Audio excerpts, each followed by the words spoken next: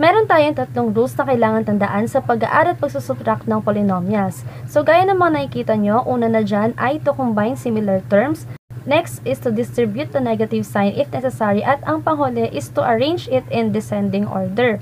So, pag sinabi natin similar terms, ayun yung mga terms na may parehas na variable at parehas din sila ng exponent. So, gaya na nakikita nyo, meron tayong 4x at 3x. So, mapapansin nyo, parehas sila ng variable na x and then at the same time, parehas sila ng exponent na 1. So, since hindi kasi visible, automatic, ang exponent nila ay parehas na 1. Ngayon, once na tayo naka-encounter ng similar terms, ang steps na gagawin natin to combine them ay first one is i-add or isusubtract lang natin yung numerical coefficients nila according doon sa operation. And then, after naman nun, kukopyahin lang natin yung variable at kung ano yung exponent nila. Again, tandaan natin na kukopyahin ang variable at ang exponent. Meron kasing ilan ng mga estudyante na kapag in-add or sinubtract nila yung numerical coefficients, ang ginagawa nila, ina-add din nila yung exponent, which is wrong. So, tandaan nyo palagi na yung pag-a-add ng exponent ay applicable lamang sa multiplication. Kapag division naman, sinusubtract yung exponent, kaya huwag kayo malilito doon. So, again, sa pag-a-add at pagsusubtract ng polynomials, ang ginagawa natin, kinakopy natin yung variable at yung exponent nila. First example natin, we have 4m cubed plus 5m cubed.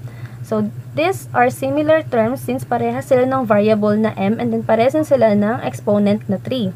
So, combine lang natin sila. Unahin natin yung numerical coefficients nila. So, 4 plus 5, that is 9. And then, kopyahin natin yung variable na m at yung exponent na 3. Kaya, 9m cubed ang final answer. Sa pangalawang example, negative 6x squared plus x. So, mapapansin nyo, kahit na parehas sila ng variable na x, pero yung exponent nila magkaiba. Yung isa ay 2 at yung isa naman ay 1. So, hindi natin sila pwedeng ipag-combine.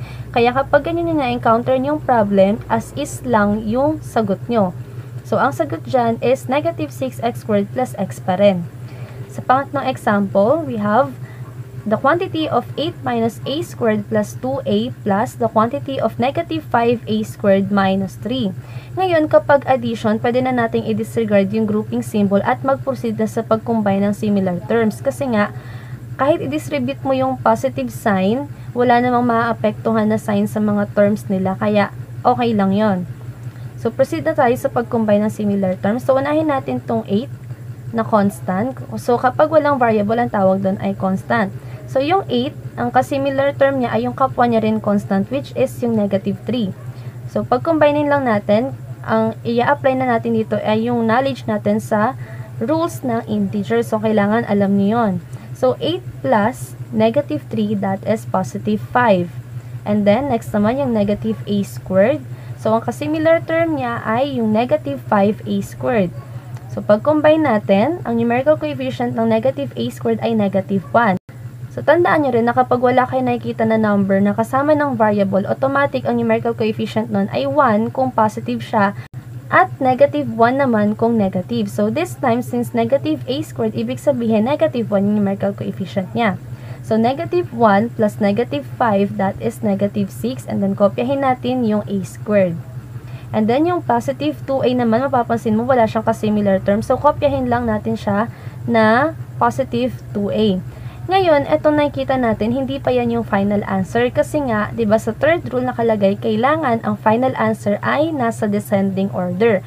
Pag sinabi natin descending order, kailangan mula doon sa variable na may highest exponent, pinakamataas na exponent, kailangan pababa siya. Okay? So, kapag may constant, ayun yung pinaka-last natin na term. So, arrange natin to in descending order. So, dito, sa sagot na yan, ang first term natin ay yung negative 6a squared. Dahil nga, ang exponent ng variable na a ay 2 at yun na yung highest exponent natin. So, negative a squared. Then, ang next one natin ay yung positive 2a. And then, ang last one naman ay plus 5 since positive yung 5 natin. So, ayan na yung final answer. Next one, 11y raised to 4 plus 2 minus 5y minus 3y raised to 4 minus 7y. So, wala rin tayong i-apply na pag-distribute ng negative sign since wala namang grouping symbol. So, kukombine lang tayo ng similar terms. Ngayon, ang technique para naman hindi na rin tayo nalilito na mag-arrange ng polynomial into descending order sa final answer, hanggat maaari, pag magko-combine ka ng similar terms, unahin mo na yung mga terms na may highest exponent. Para, during the process, na-arrange mo na rin siya into descending order. So, gaya niyan, yung 11y raised to 4, yun na yung unahin natin. Ang kasimilar term niya ay negative 3y raised to 4. So, pag combinein natin sila, 11 minus 3, that is positive 8. And then, kopyahin lang natin yung y raised to 4. Next one.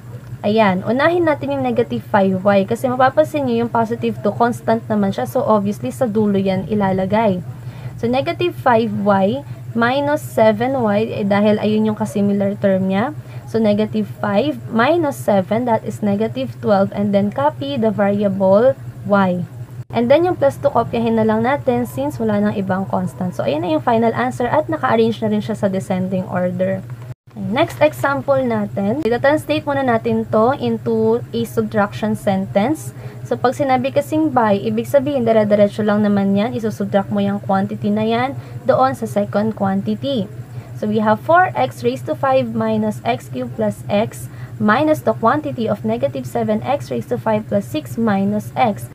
So, dito na natin i-apply yung pagdidistribute ng negative sign. Ang first step muna na gawin natin ay kopyahin muna natin yung minuend. So, ito yung minuend natin.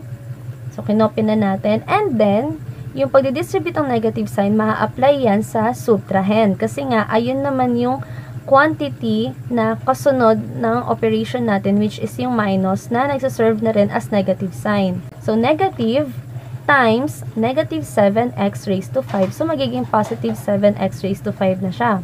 And then, yung negative, i-distribute naman ulit natin doon naman sa isa pang term, which is yung positive 6. So, magiging negative 6 na siya. And then, negative times ulit natin sa negative x. So, magiging positive x na siya. So, natanggalan natin yung grouping symbols. Proceed na tayo sa pagko-combine ng similar terms. Unahin natin yung 4x raised to 5. Ang kasimilar term niya ay yung 7x raised to 5. So, 4 plus 7, that is 11. And then, copy x raised to 5.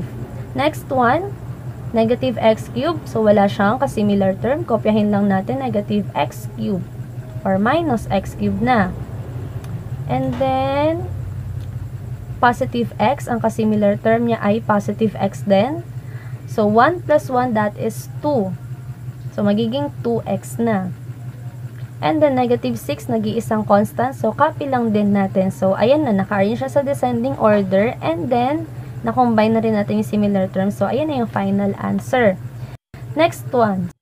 Ngayon, ang kaibahan ng ganitong klaseng problem, doon sa kasunod niyang problem, meron kang nakikitang word na from. Pag sinabi kasi nating from, kung tatagalogin natin, isusubtract mo itong quantity na to mula dito sa quantity na ito. Ibig sabihin, ang magiging minuend natin ay yung last polynomial na nabanggit, which is yung 3x raised to 4 minus 9x squared, kasi yun nga yung babawasan. So, i-rewrite na natin yung minuend natin, 3x raised to 4 minus 9x squared, and then minus the quantity, huwag nyo kalimutan yung quantity kasi may quantity sa given eh, minus the quantity of negative 8x raised to 4 plus 6 plus 2x squared. So, i-distribute natin yung negative sign. Again, kopyahin natin yung minuend, and then yung negative times negative 8x raised to 4, magiging positive na siya. The negative times positive 6, magiging negative 6 na. And then, yung positive 2x squared, magiging negative 2x squared na kasi nga na-multiply na siya sa negative 1 din. Then, combining the similar terms, 3x raised to 4, ang kasimilar niya ay yung 8x raised to 4. Pag pinag-plus, magiging 11x raised to 4. The next one, negative 9x squared, ang kasimilar term niya ay yung negative 2x squared. So, combining them, negative 9 minus 2, that is negative 11. And then, copy the variable and exponent, which is yung x at yung exponent ay 2 naman. And then, yung negative 6 ang natitira at wala nang ibang constant, kaya kukopyahin lang natin yung negative 6, and that is the final answer.